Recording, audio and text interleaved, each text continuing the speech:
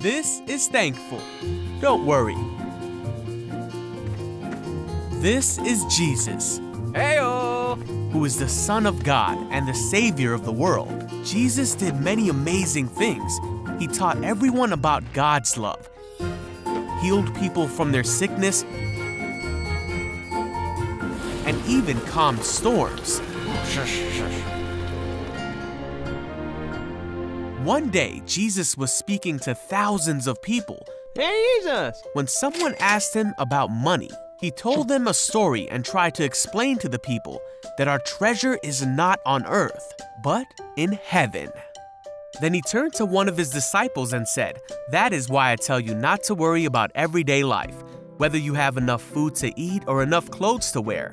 For life is more than food, and your body more than clothing." I guess. Look at the ravens. They don't plant or harvest or store food in barns because God feeds them.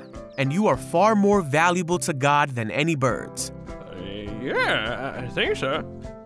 Do you think that by worrying about anything, you can add a single moment to your life? And if worry can't do a little thing like that, what's the use of worrying over bigger things?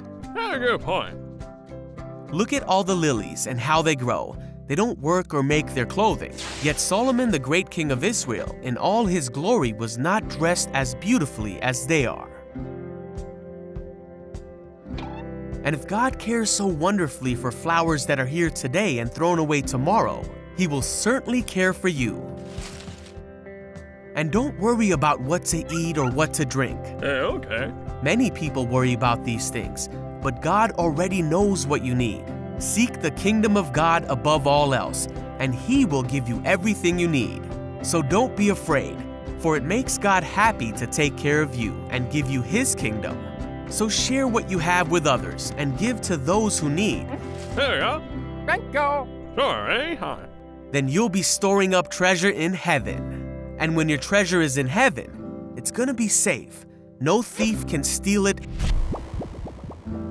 Whatever. and no bug can destroy it. Man, whatever. Wherever your treasure is, there your heart will be also.